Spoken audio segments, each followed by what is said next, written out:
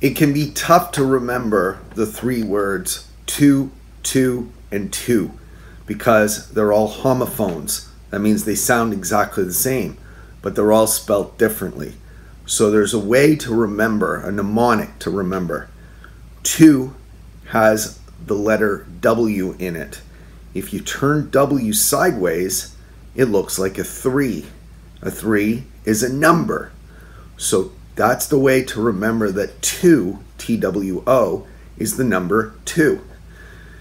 T-O means a direction, to go towards something. So if you can say, I'm going to my friend's house, if you could turn that word into towards, I'm going towards my friend's house, then that means you know it's the word two, T-O. And then you've got the word T-O-O. It has 2 O's in it. 2 O's is too much. It's too many.